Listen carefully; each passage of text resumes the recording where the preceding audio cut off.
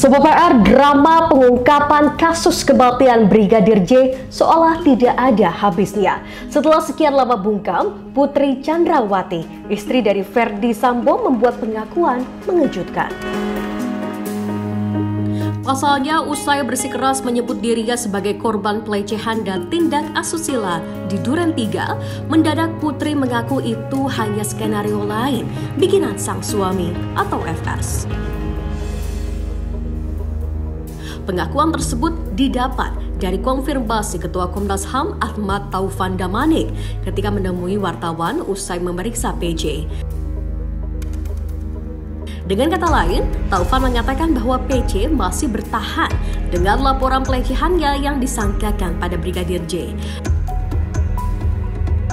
Namun pelecehan ini menurut keterangan Putri terjadi di Magelang, bukan di rumah dinas FS di Duren Tiga, Jakarta Selatan.